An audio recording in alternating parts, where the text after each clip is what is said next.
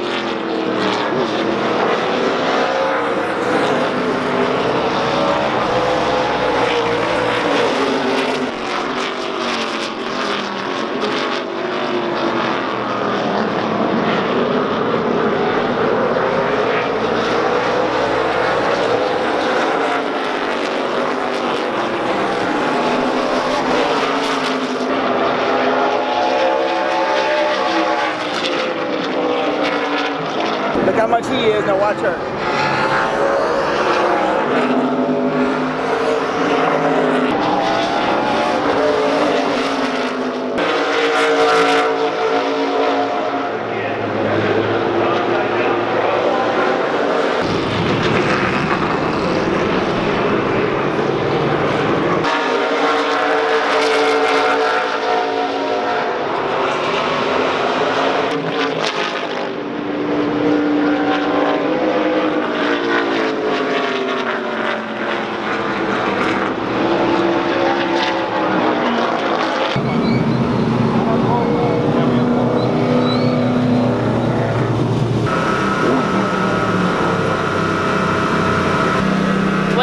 Troy's calling me. All right.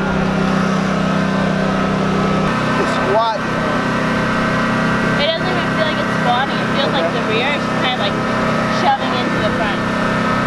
Does it chatter?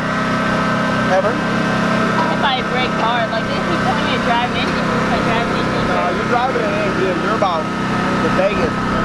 But I think we can use just drive it in and then, but don't go immediately on the brake. That's hard. You gotta get it and then finesse out. Let it, you got it, okay, I got enough speed. Let me see if I can get more road speed. Nope, that was too much. You gotta figure out that speed. Your initial, when you get on the brake and then I see the nose drop, you're the same as wheel. So we can't go in no deeper.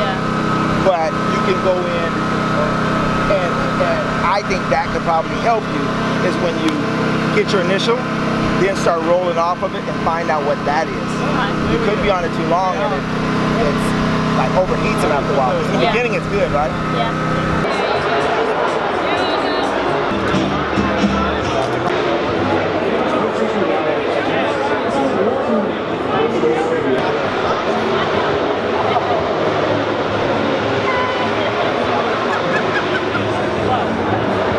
So practice went pretty good for us today. I feel like we're definitely getting up to pace. We're running up with the front runners, I'd say, out of all the K&N West drivers in the points right now, not the ones that I got added in for this race. We're in the top 5. So that's good for me. I'm out there for the points, getting experience, time on the track. We did an autograph session. I got ice cream. It was good. And just having a good time. Hey, Hailie, this is Jeff. Very nice to meet you.